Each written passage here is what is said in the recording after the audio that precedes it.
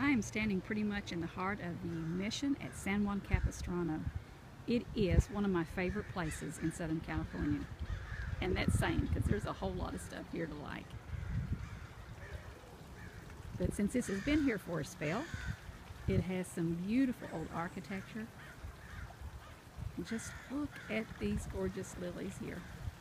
Water lilies blooming, and there are some big boy kois in there floating around. I don't know, they're probably over on the shady side of the fountain today.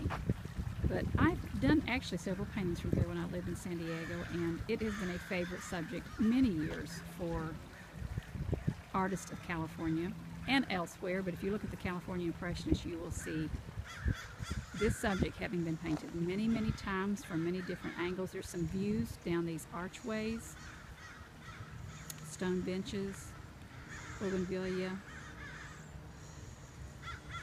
and then of course the ruins. Some of this was damaged in an earthquake years back, and so there are portions of it that are intact, and some that is just bits and pieces.